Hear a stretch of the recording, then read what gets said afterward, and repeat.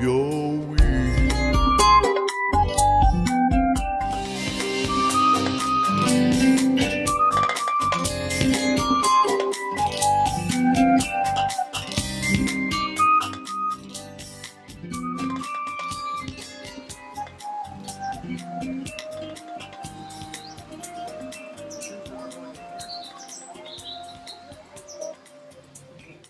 Well, praise the Lord. I want to welcome you once again to our Bible study here at Bible Talk. Here today being Saddleworth, England. And Bob Rizzoni, Pam, and Alice and I just are blessed to have you joining us wherever you are, whenever you're seeing this. We're blessed by the technology that God has given us that we can share the word around the world, proclaiming God's love. That's what we got to do. Yes. Amen. Amen. So we're continuing on in our study of the Sermon on the Mount. This is the 19th part of the Sermon on the Mount. And we're going to be talking today about prayer and Jesus' teaching on prayer in the Sermon on the Mount. But before we do that, I'd like to ask Bob if you would start us off with a prayer, Bob. Father, we just thank you. We just bless you. Father, we come together into your presence to receive your word into our hearts, Lord God. Father, transform us, Lord God, by the renewing of our minds through your word. In Jesus' name we pray. Bring us revelation through the Holy Spirit. Amen. Amen. All right, we're continuing on. We're in the 6th chapter of the Gospel of Matthew. The Sermon on the Mount that we're studying is from Matthew chapters 5, 6, and 7. And as we left off last week in the Atlantic Ocean somewhere, we had just started to talk about prayer. In verse 5, when Jesus says, when you pray. And we talked about that quite a bit. So I want to continue on. And he says, when you pray, this is Matthew 6, 5. When you pray, you're not to be like the hypocrites. For they love to stand and pray in the synagogues and on the street corners, so that they may be seen by men. Truly, I say to you, they have their reward in full. But when you pray, go into your inner room, close your door, and pray to your Father who is in secret.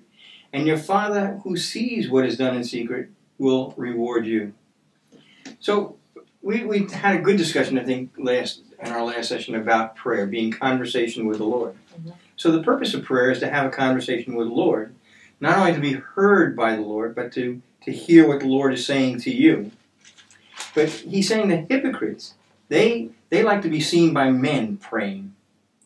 Well, it's not a matter of being seen by men. It's a matter of being heard by the Father. That's what's important. So, we tend to traditionalize prayer. And people, I've heard people say, well, that person prays good. I don't really know what that means, that they pray good. Maybe that means that they're really got the King James down pat or something. But it's not because of those kinds of words. Because remember, the Lord searches your heart. Out of the abundance of the heart, the mouth speaks. So he wants to have this conversation, and we need to be trained in prayer. The Apostle Paul said in Romans that we don't know how to pray as we should. So here we have instruction on what prayer should look like. When you pray, go into your inner room, close your door, and pray to your Father who is in secret. And your Father who sees what is done in secret will reward you. And when you are praying, do not use meaningless repetition as the Gentiles. The Gentiles here, that's another word for like nations. That's the unsaved. That's what that means. And there's the contrast between Gentiles in Scripture and in the Jewish world today is there is the family of God and those outside the family of God. And the Gentiles are those outside the family of God. It's not a matter whether you were born in Hoboken, New Jersey, or in Tel Aviv, Israel. It's a matter of whether you are in or out of the family of God. So do not be like them, for your Father knows what you need before you ask Him. And then Jesus says, pray then in this way, Our Father. So this is what people around the world call prayer, the Our Father. This is Jesus' prayer, the Our Father. Well, the fact is, that's a contradiction in terms. This is not the prayer of Jesus. This is Jesus telling us what it should be our prayer. If you want to see Jesus pray, go to the John chapter 17 and see how he prayed in the garden before he went to the cross. And And remember, Jesus is, without doubt, a man of prayer. We talked about in the beginning of this study, 19 weeks ago, how the Lord spent a night in prayer prior to bringing the Sermon on the Mount, because he was receiving what he was about to give. Okay? And throughout his life, I mean, you can see, and you want to know something? This is where you see the power of God and the power of God in men and women that are people of prayer. I love, for example, Elijah, who said he stood before God. You stand in the presence of God, in this conversation with God. We're supposed to be, and we talked about this again last week, our prayer is supposed to be continual. It's ongoing. Paul says, pray without ceasing. Right, exactly. So we need to come to that place where our conversation with the Lord is just a continual conversation, prayer. But this is not the Lord's Prayer. This is our prayer. Before we do that, we're gonna talk about this prayer. I have to tell you, back in the mid-'70s, I was leader of a Catholic charismatic movement in upstate New York on the Hudson River. And a Catholic church asked me if I would come in there and teach a group of teenagers this prayer. So I said, sure, I'd love to. And I came in, and within a week we had riots going on in the church. Because I was actually... Almost. I didn't understand what they want. And I'm being facetious because I understood exactly what they wanted. What they wanted me to do was get these kids to memorize this prayer. And that's what they meant by teaching the prayer. So that they would have the memorization of these particular words. And when I started to teach these kids and say, okay, here, let's get into what this means, what Jesus is saying, what he's trying to do in our lives. Well, that's not what they thought was going to happen, and that's not what they wanted to happen. And it got very, very exciting, very interesting, very quickly. Yes, it did. But unfortunately, that's what's happened in most of the church. We see this as a prayer that's said by rote. Jesus didn't say when you pray these words. He said when you pray like this, pray this way. This is not the prayer that we're supposed to repeat, because Scripture makes it clear that God is not impressed when we pray things or talk to him by rote. In other words, by memory. Just things we've memorized. But this is the way we should pray. So that's what we have to look at when we're doing this, all right? If you're praying something by memory, it's not coming from the heart. It's not coming from the heart. That's right, exactly. It's coming from a memory cell in your brain. That's right. And it's not going to connect with God's purpose in your life. Right? So, pray then is this way. Our Father who is in heaven. Anybody see the oxymoron here? Anybody see a problem right off the bat? It's a community prayer. It's a community prayer. Our. But wait a minute. He started by saying, when you pray, go into your inner room, close your door and pray to your Father who's in secret, and your Father who's... It's almost like, okay, you go up, don't get involved with other people when you're praying here. You go off in secret and pray. And yet he says, here's the model. When you pray this way, pray our Father. Mm-hmm. How does that work? Is prayer supposed to be something that we do on our own, or is it something we do in community? Well, it's both. It's both. I hear both, and I see a very questioning look over here in this corner. And in this corner... Contemplation. Any thought? Okay. It is an oxymoron. It's a paradox. Because the fact of the matter, it is both. It is either or, and it is both at the same time. And the reason for that is, we are first of all a community. Well, first of all, we have an individual relationship with the Lord. So it's about having our Father. Having said that, even when you pray alone, we should have in our spirit a connection to the rest of the body of Christ. Mm-hmm. We should know that we are not alone. We should know that we are part of something greater than ourselves.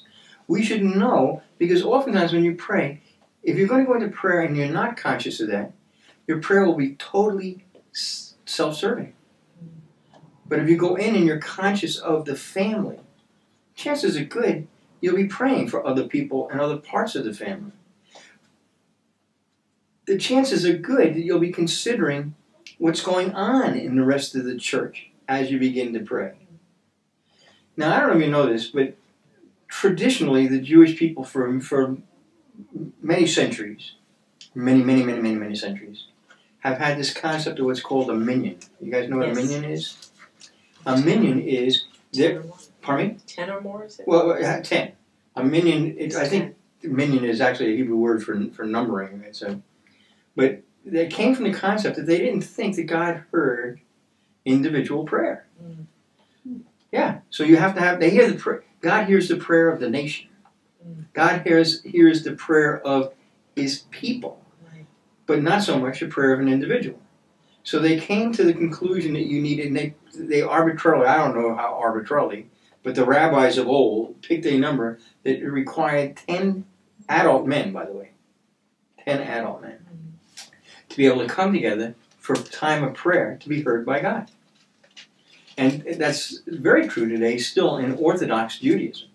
And there are areas, and it's funny because, you know, in New York, where I had some contact with Orthodox Jews, it was like they were afraid on some days to walk around because you'd be grabbed off the street to become part of a minion. Because there'd be 9 guys that wanted to pray and they couldn't. They couldn't, yeah. So they'd just kind of grab somebody up the street and that made up the minion. Well, there is power in us agreeing and being together in prayer. Jesus said later on here in Matthew, I think in Matthew 18, he said, if 2 of you agree touching anything, then your Father here, right? So there is that power in us connecting and praying, us praying to our Father. And he said, where 2 or more of you are gathered in his name, there he is in our midst. So now he's in our presence right now. And does his presence change? Is there different presences, so to speak, of God? God is, it says, he inhabits the praise of his people. So he's present when people are praising him. Well, he's a God that doesn't change, so his presence shouldn't change. No. Well, no, but it's, you know, again, I don't want to make a Catholic diatribe here or anything, but the Catholic Church talks about, quote unquote, the real presence, which they talk about being in the communion wafer that's been blessed by a priest. Well, there's no such thing as the real presence. There is either the presence or the lack of the presence of God. And we need the presence of God in our lives, all right? But there is apparently, otherwise Jesus wouldn't have said it, there is some greater strength in us as a body than there is in us as an individual, right? This is not a new concept. It shouldn't be a new concept. It's not a New Testament concept.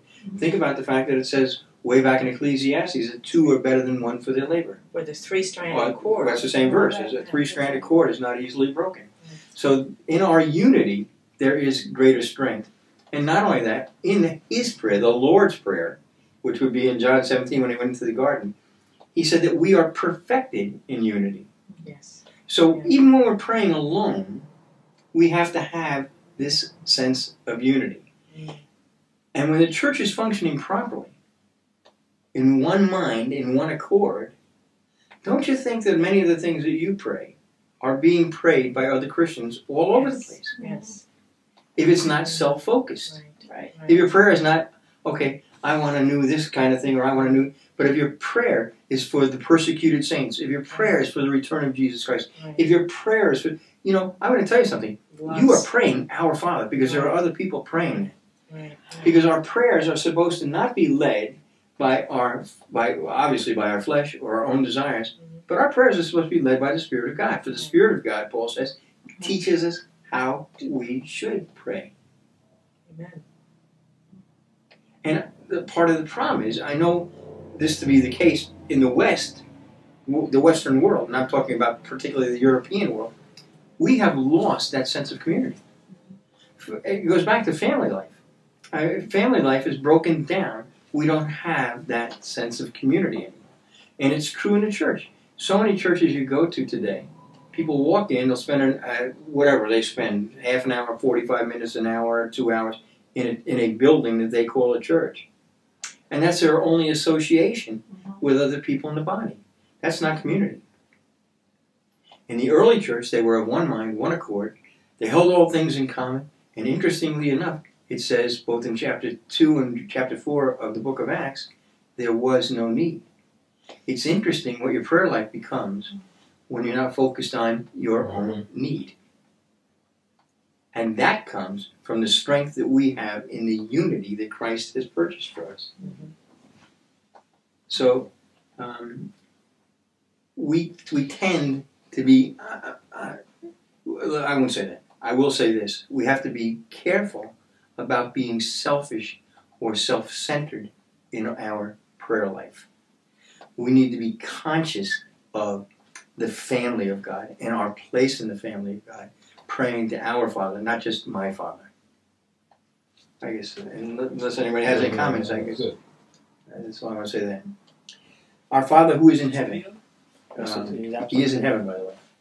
But he's here too. Yeah, well, the Father is there. The Father's right. Okay. Yes, the All right. Trinity. Yeah. And this is one of the things, and Bob and I were having this conversation, I think we were all conversing about this the other day, is that oftentimes you see this separation within the body of Christ, not only in us, the people, but you see we carry that separation into the Godhead, into the person of God, where some churches ignore the Holy Spirit.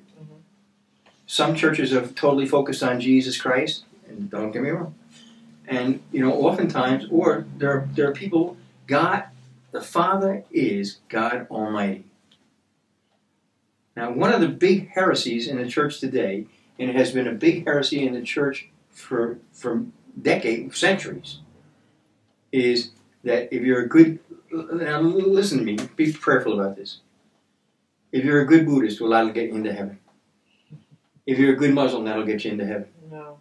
If you're a good this or a good that, listen.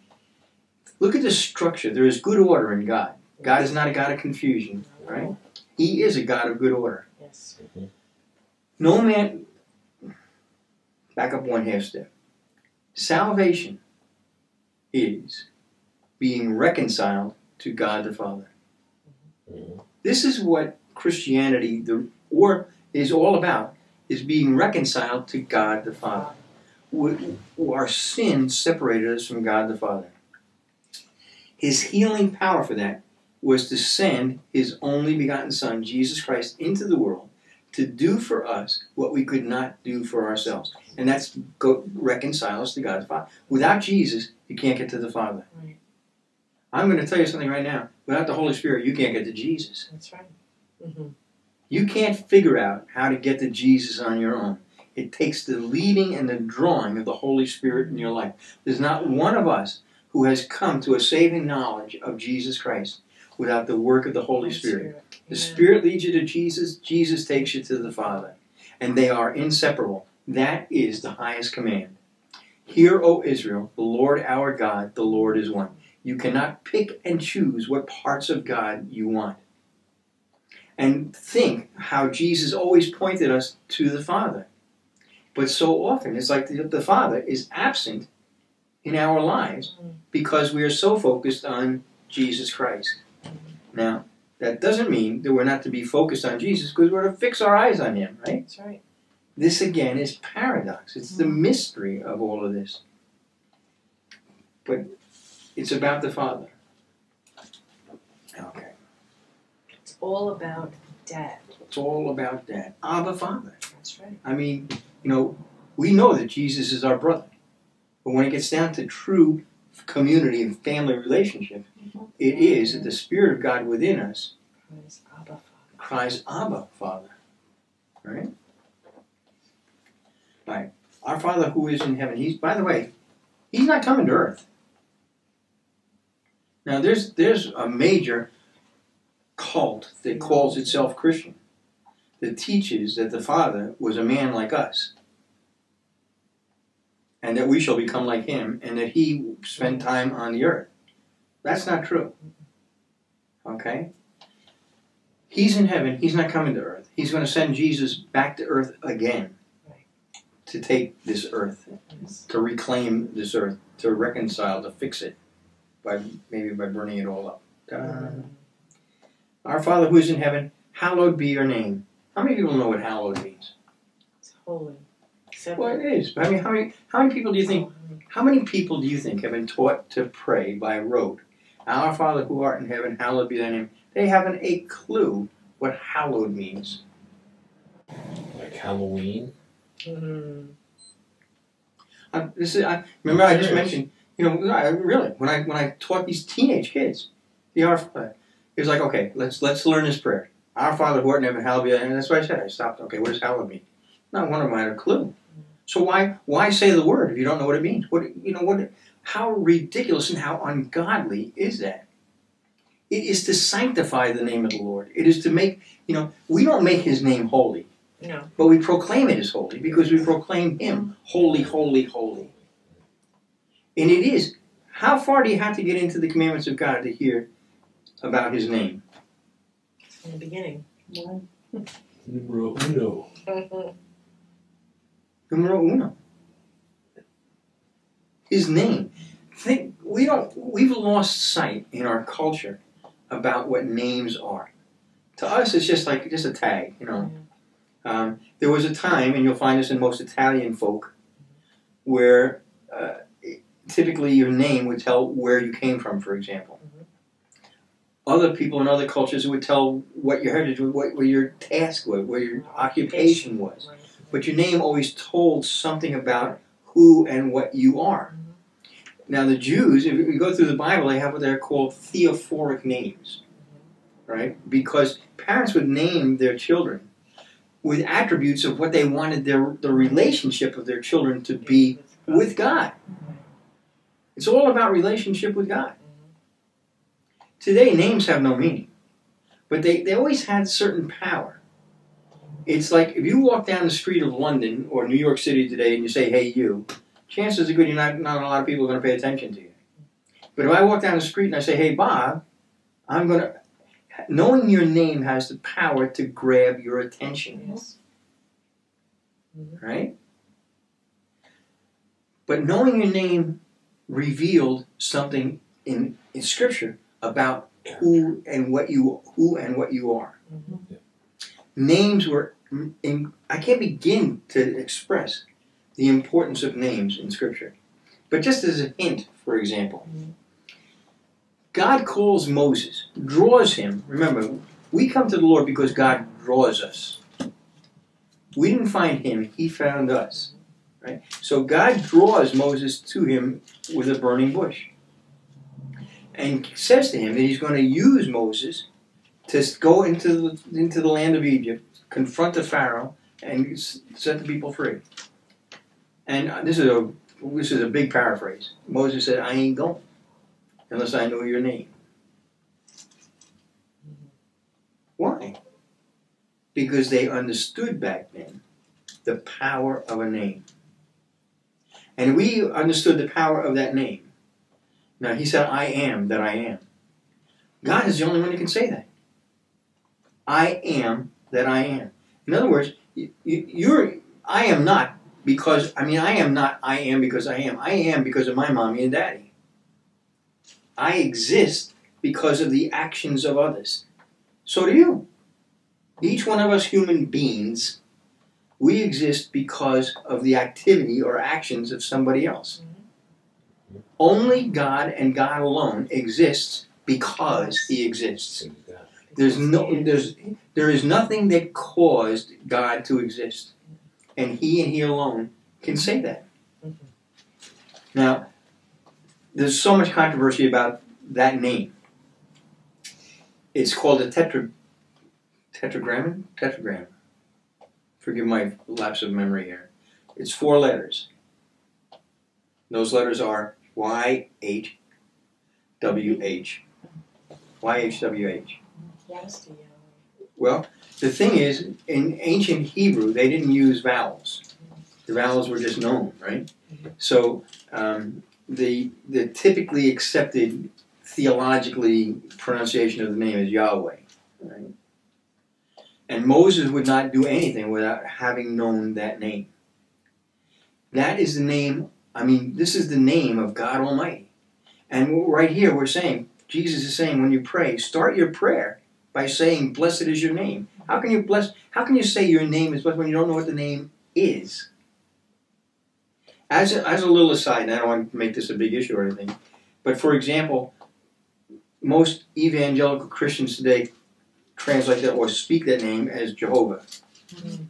That, if I had a pen and paper, could demonstrate to you is just from an error, literally. It's Where a made-up name. it's kind of yes, it is kind of a made-up name, because what happened was, because the Jews came to believe that the name was too holy to speak, and remember they didn't have vowels, right? Right. They would not speak the name. Today, religious Jews still absolutely will not say that name, What do they say? God, or they'll say Lord, Mm-hmm. or the Almighty, but they will not pronounce. Those are kind of more titles than they are His name, right? Even if you see religious Jews, when they write the word God, they won't even write that. They put G-D Right. for the same reason. It's too holy to use. So they would say Lord, for example. They would read Scripture, they would come to the word Yahweh, and instead of saying Yahweh, they would say Lord.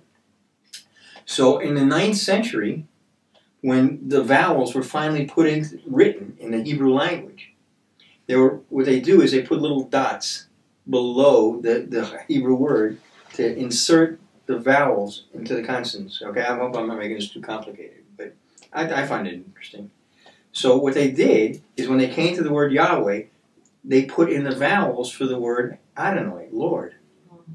So you had the consonants for Yahweh, and you had the vowels for Lord. And since it was being translated and controlled by the Catholic Church, which had Latin, Latin does not have a Y. It had a J. So they substituted a J for the Y. And they thought that that was the pronunciation, and they came up with the word Jehovah. All right? That sounds silly. Well, I do have a certain difficulty with this fact. And this has been it's so incorporated. Absolutely. And if it's not a real name, I mean, it's not a real scriptural name. They're praying to somebody. But again, I God find searches the heart. there's something here, and I don't want to be legalistic and I don't want to be judgmental, but it troubles me that God is saying His name is so holy, and not only can I use the example of Moses, but for example in Psalm 92, I think it says, "Because you have known my name." Right. Most people don't know God's name. I'm talking about the Father. They don't. I have a Bible here that I have been comfortable with for 35 years. It's a New American Standard Bible. And this Bible does not use the word Yahweh. Every place that they found the word Yahweh in the Scriptures, they substituted the word Lord, as the Jews did way back then. Well, I don't understand a justification for that. Regardless of what anybody says, they've changed Scripture. And I'll tell you what Yahweh says: don't you do it. Don't you change the Scriptures. So I don't want to. It's like if you use the word Yahweh today, even in a typical church, it's like people, that's so strange to them that it becomes an issue, right? The problem is, we're supposed to hold that name holy and reverent, and shouldn't we be using it? I mean, why have we taken it out of the Scriptures? I don't understand that. The other thing is, based on all of this, one of the worst things that you can do is to take God's name in vain. To use it without it being holy in its usage. That's what the Jewish people were afraid of, that it would be used wrongly. Well, my goodness gracious, you can't go anywhere in the United States without hearing somebody using the name of Jesus Christ as a curse. Absolutely. It's awful. It is. This is the name, the only name given by which men can be saved. It is the name above all names. It is the highest, a holy name, and yet it's used as a curse all over the place. How did we get to that place? We got to that place because we allowed the devil. We allowed the devil to take a little and a little and a little and a little. I happen to find it. I mean, it grates against my spirit when I hear that. It just grates against my spirit. Alice and I were in a restaurant one time, and we were sitting there, and there were 4 guys sitting at a table next to us. And this one guy just kept, it was like the whole meal. I hear this guy, Jesus Christ, Jesus Christ, Jesus. And finally, I got up from my seat and I walked over to him. I said, you mind if I ask you a question? He looked at me like, oh, what? And I said, I just wanted to know if you were cursing or praying every time you're saying Jesus Christ. Because if you're praying, I'd like to pray with you. I said, if you're cursing, I'd like to pray for you. And he just looked at me, and I went back and sat down. He didn't do it anymore, did he? No, he didn't. How do we get to that place, though, where that name has no sanctity, has no holiness in our use? How do we get to that place where we just abandon the name of the Father because for some reason it doesn't suit well or sit well, or it's just not it's not comfortable for us? The name of God is holy. It is to be sanctified in our lives. And Jesus is saying, when you pray, that's how you start. By sanctifying, by saying thy name is holy. Your name is, how frequently do you find yourself blessing the name of the Lord? We sing the song, I will bless the Lord, I will bless the name of the Lord. But how often do we actually do it in our lives? It is the entrance to prayer. Now, if you have a father, a natural father, all right, and you go to him and you say, Daddy, you say, Pop, you say, Father, well, he's going to respond to all of those things. But if you go to that man that is your natural father and call him Ralph, and his name happens to be John, I don't know how that works. And if were you to use that name in a derogatory way, I think that would be very painful to your father. Sure. I think that I can't sit here today and tell you how to reverence that name. But I think I can legitimately sit here today and say we need to contemplate that and think about how we use or misuse or disuse or not use the name of the Lord. Because Jesus said, when you pray, here's how you start. Yeah, for sure. All right. Your kingdom come, your will be done on earth as it is in heaven. Later on in the Sermon on the Mount, not very far along here, Jesus will say, no man can serve two masters. No one can serve two masters. For either, I'm in verse 24 of the same chapter we're in, right? No one can serve two masters. For either he will hate the one and love the other. He will be devoted to one and despise the other. The Word of God also says we're responsible for every careless word that comes out of our mouths. Right? You're responsible. You let a word out of your mouth, you're responsible for that word. You say this, thy will be done on earth as it is in heaven. One of the things that you are saying, you may not realize this, is not my will. Right. Remember how Jesus, I said, this is not the Lord's Prayer. This is our prayer. Look at the Lord's Prayer. He said, but not my will be done, thy will. Isn't that what he prayed? Yes. Jesus practiced what he preaches here, right? He does. He practiced what he teaches. One of the things, most of the times, I say this too casually and too often. Oftentimes, when we go into prayer, what we're trying to accomplish is to get our will done. Yes. Yeah. That's true. I mean, it's like, okay, we're going to give God instruction on what we want done and how we want it done. Yep. That's the prayer life of a lot of people. Yep. So Jesus says, okay, when you pray, let's get this straight. Your will be done. Because it can't be two masters. It's going to either be your will or his will. And if you're praying your will, you are not praying effectively. And it says the effective prayer of a righteous man availeth much. A lot of people are praying ineffective prayers. And you might recognize that when your prayers aren't answered, when you feel like your prayers get about that high over your head and collapse on top of you. We need to come to that place. How do you find out what his will is? The Word. This reveals what his will is. That's why we have it. It says this is a confidence we have. We know that if we pray anything, we ask anything in his will. So how do you know it's in his will? This is it. And if you don't know the Word of God, if you don't know who he is, what he is, if you haven't read the history of man and God in Scripture, you're not going to know what his will is. But you recognize, I'm sure as I as I sit here and you sit there, I'm sure you recognize the truth of what I'm saying. So often, prayer is about us going to God to get our will done. Absolutely. And Jesus said, when you're going to, before you ask anything, this is what you got. This is the model for prayer. Your kingdom come, your will be done. When he says on earth, is he talking about down the block? When he talks about on earth, is he talking, oh, we want them over in Iran to change their ways. We want them over in North Korea to change. You know what? He's talking to you. He's talking about his will needs to be done right in you. That's where it's got to start. You can't control the North Koreans. You can't control the Iranians or the Iraqians or the Afghanistanis or the Hobokians or the Californians. You only have... Self-control is a fruit of the Holy Spirit. Self-control. You can't. It's not about you controlling others. It's about you choosing to control what you do.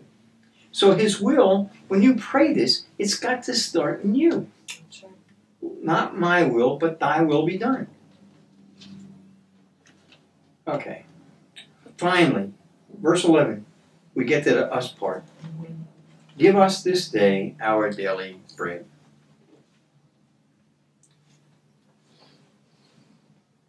Now, Scripture makes it pretty clear that bread is a necessary, because that's representative of just food. The Apostle Paul says that if we have food and covering, with these we shall be content.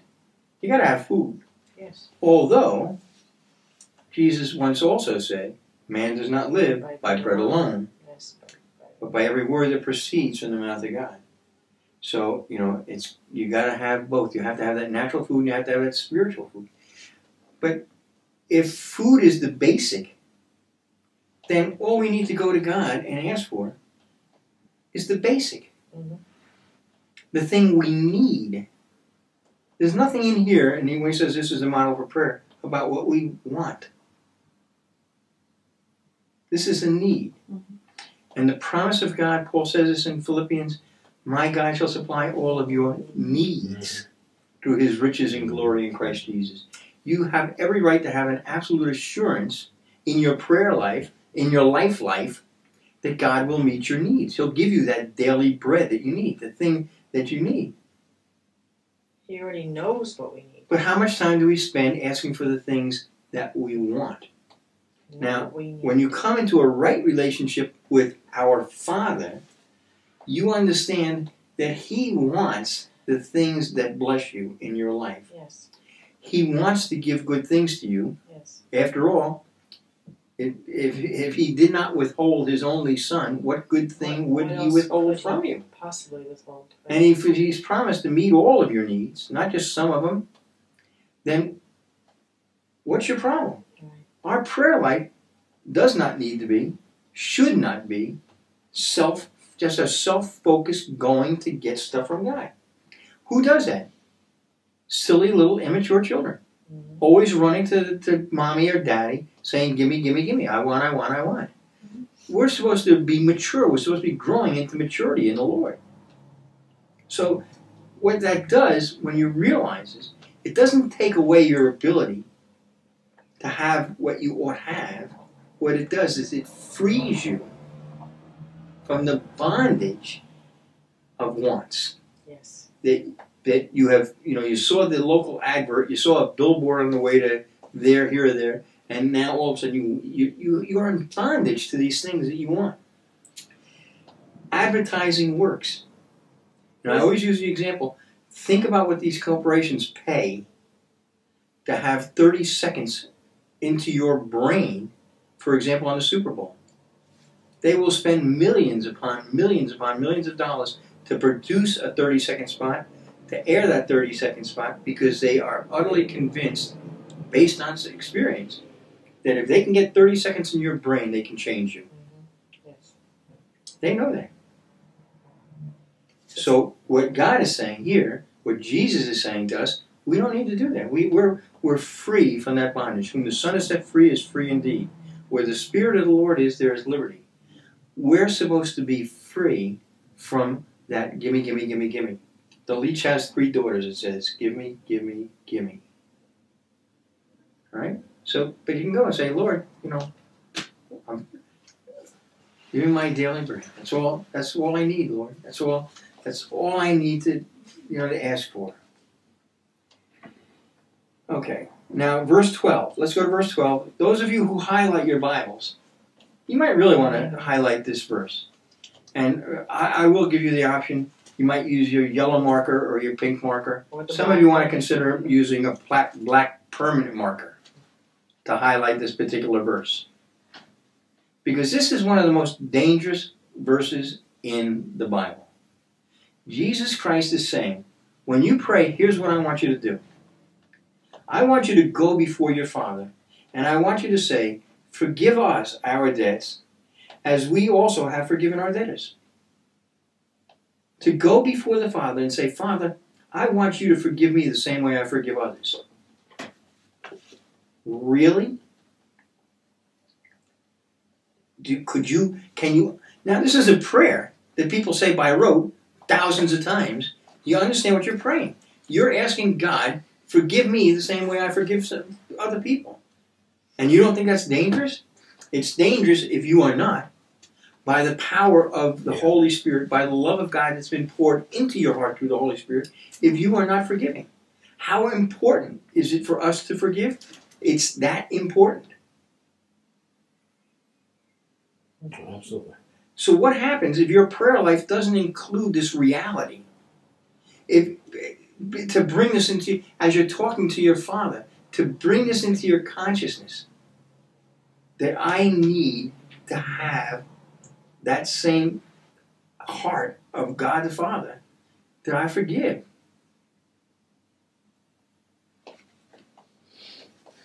Now, particularly when it comes to brothers and sisters, how can you have unity to go before God and say, Our Father, if you have been divided by unforgiveness from another part of the body? Yeah. Oh, for sure. The answer is you can't. Yeah. You can't. And division, this is why Paul says, let there be no division among you. I'll go back and I'll talk one more time about the Lord's Prayer. Not this, but the Lord's Prayer. Because in John 17, when Jesus Christ is facing the cross, he knows this is the end of it all. What does he go into the garden and pray for? That we might be one, even as he and the Father are one.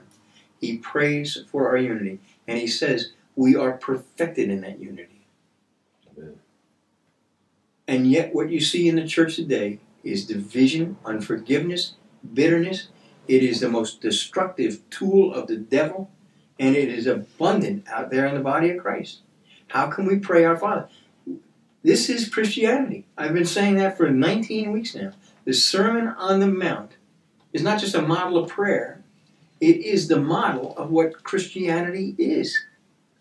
And we were made in God's image. This is the very beginning. Go back to the beginning. In the beginning, God created. How did he create us? He created us in his image. What has he shown us? Christ hung on a cross, looked at the people that had mocked him, beaten him, whipped him, just done every evil thing you can think, and he looks at them and says, Father, forgive them. We're made in his image. If we don't have that kind of forgiveness, we are not living Christianity. We are not walking in the footsteps of Jesus Christ. This prayer is serious, serious stuff. Because if I started by just saying we know that, hey, prayer is important. What? Prayer is, that's like saying air is important. You know, take the air away. Where are you? You're going to be flopping around like a fish out of water. Without prayer, without this right relationship with God the Father, you're spiritually, you're like a fish flopping around out of water. But meanwhile, you're not going to have a vital prayer life. You're not going to have a prayer life while there is yet bitterness and unforgiveness in your heart towards anybody else, right? And that doesn't mean just Christians. It means no, it means everybody. But you know, how can I possibly think anybody could be expected to forgive the unrighteous, unsaved people out there if you can't forgive people that you know that God has forgiven? Right, right. In my translation, which is the New King James, it says, "Forgive us our debts." Yeah, debts. Right. Well, yeah, we have debts too. In one of the other translations, it says, "Forgive us our trespasses." Right.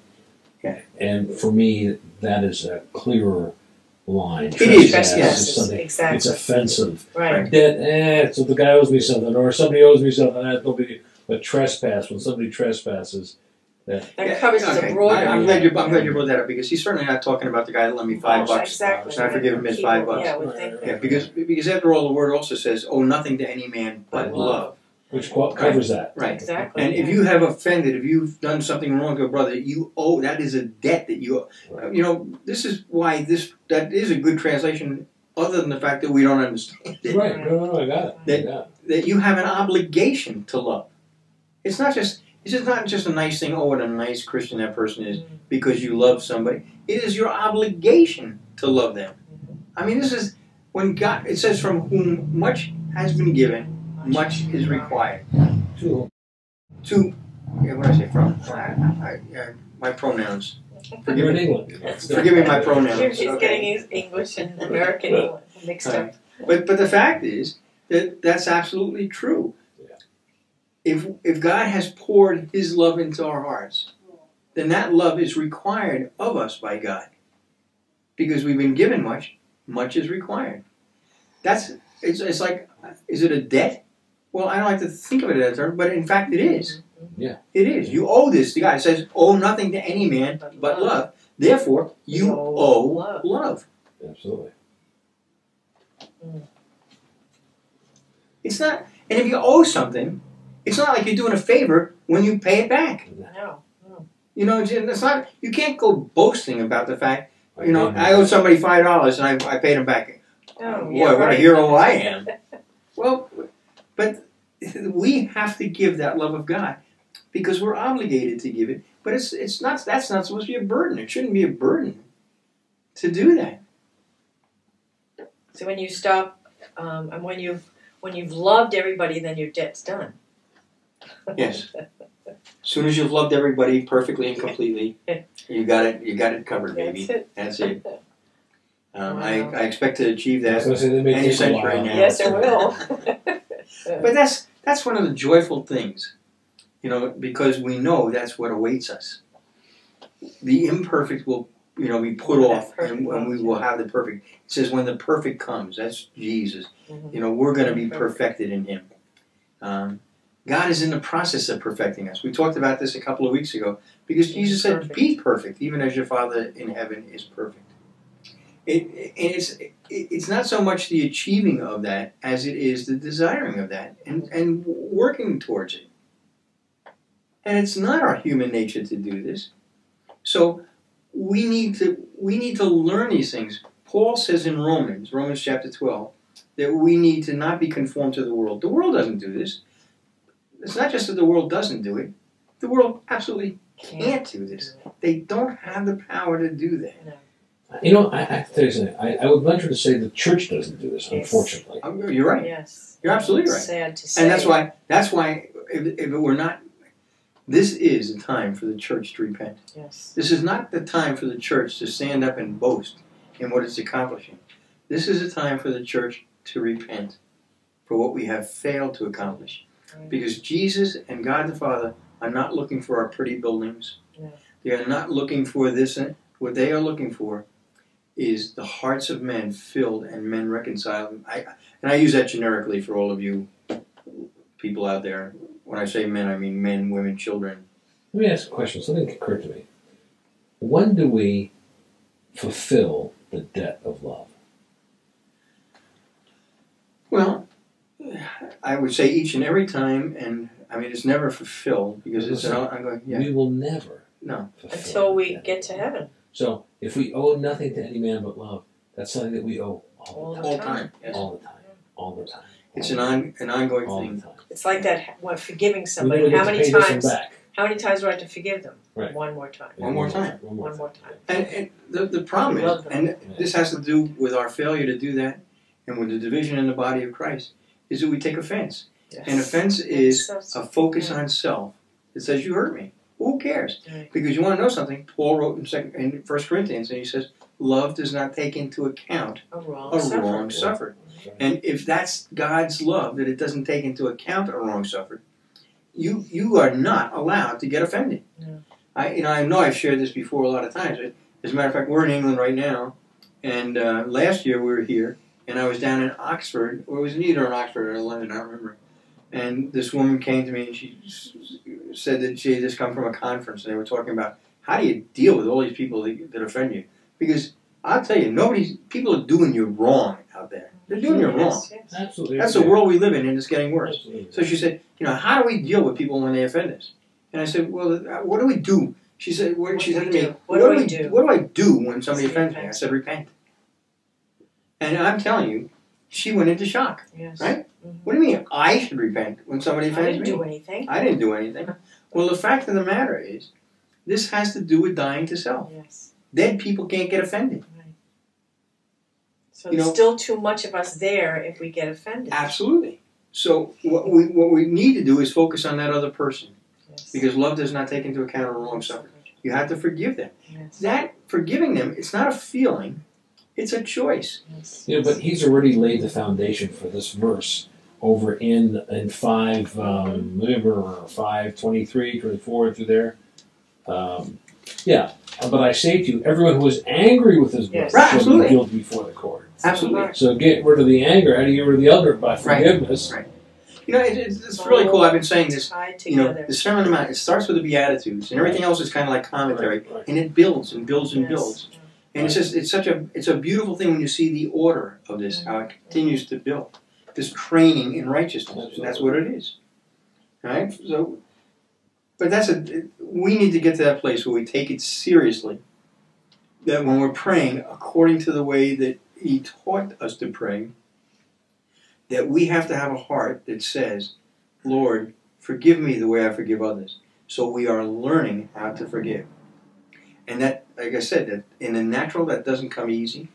You can see Peter, who thought he was really doing cool when he could forgive somebody 7 times. Yeah, right. And Jesus said, try 7 times 70. Right.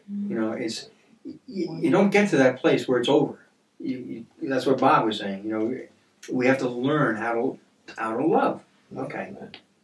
I was saying something else and I forgot. Okay. Well, all right. And in verse 13 it says, "And do not lead us into temptation, but deliver us from evil." Well, the fact of the matter is, God can lead us into very, very difficult places, very hard places. That's evident in Scripture from the beginning. He gave Joseph a vision amongst his brothers how Joseph would be exalted. And then the next thing that happens is his brothers throw him down a well. How much fun is this? How much fun is this? Exactly opposite. Yeah, and his vision is that they're going to be bowing before him, and the next thing is they're throwing him down. He's looking up at them. Right, exactly. There you go. And it mentioned Moses. When God used Moses to bring the people out of the Red Sea, it was God that hardened the heart of Pharaoh. It was God that led them directly to the Red Sea. It was God who built the Red Sea. He spoke that into existence. That entire situation is the leading of the Lord. And it says He leads us in paths of righteousness for His name's sake. So God will lead us into those places. Why? Why? So He can be glorified. Well, that's how this prayer ends, and we'll get to that. Yours is the kingdom, the power, and the glory. It's all about the glory of God. It is all about the demonstration of God. It is all about blessing that His name would be exalted. It is all about Him. Yes. You mind? God bless you. You mind if I sneeze? Okay, thank you. God bless you. God bless me. Are you praying for me? Okay. So He doesn't. God, we are tested by events. Yes. Over and over and over. Yes. Don't be surprised at the fiery ordeal that comes upon you for your testing. That's right. The afflictions, many are the afflictions of the righteous. Yes. But the purpose of testing, and God does test us. Yes. Job said, "I know that when I have been tried, I shall come forth as fine gold." Amen. Testing looks for impurity and removes. The purpose is to remove the impurity. The purpose is not condemnation. No. How much more clear could Paul make that in Romans chapter 7 and 8? Therefore. And when he says, "Therefore," there's therefore now no condemnation for us in Christ Jesus. Right? It's not about condemnation. It's not about judgment. But it is about removing the impurities continually. Why? Because His glorious promise says that He is transforming us and bringing us from glory to glory. We have been predestined to be conformed into the image of His Son, Christ Jesus, to get back to that place where it started when He made us in His image. And there's only one reason you don't look like Jesus, because of the imperfection in your life. So God watching over His word to perform it, keeping His glorious promise, is taking the imperfections out of you. And one of the things about this testing is that the process is, and I'm not by any means a metalsmith or anything, but my understanding is, like with gold, they heat the gold. They heat it unbelievably, right? Hot. Hot. And what happens is the impurities float to the surface where they can be scraped off. I can remember times in my life when I recognized, things in my life that I didn't want in my life, that I'm sure God didn't want in my life. So I prayed, Lord, get this out of my life. And the next thing I know, it was worse than ever. You know what I mean? Yeah. So, you know the reason for that? He was trying me, and the imperfections were coming to the surface. Honoring your prayer. Where He could scrape them off.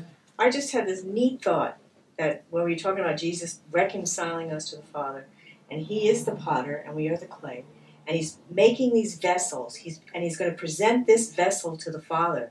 So He's putting it on the wheel, and He's constantly perfecting it, making it. Yes. And when He gets it right, and it's perfect, then He can present us to the Father. But in the meantime, we're constantly, He's changing us, because, nope, this is not good enough for my Father. Well, and the thing is, we're resistant to change. Yes. We were talking about this the other day.